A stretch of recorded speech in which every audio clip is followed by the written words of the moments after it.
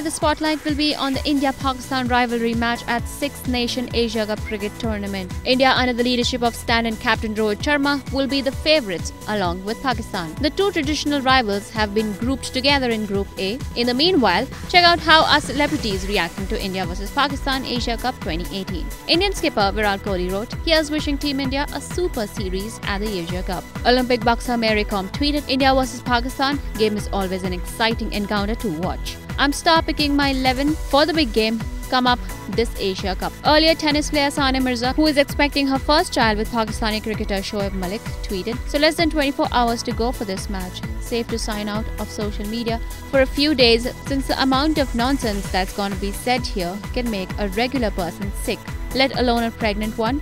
Later guys, knock yourself out. But remember, it's only a cricket match. Toodles." Mohammad Kaif tweeted, "Brilliant effort from Hong Kong first with their bowling in the last 10 overs and then being in the game with a bat for a large part of their inning. Tomorrow the big one, India vs Pakistan."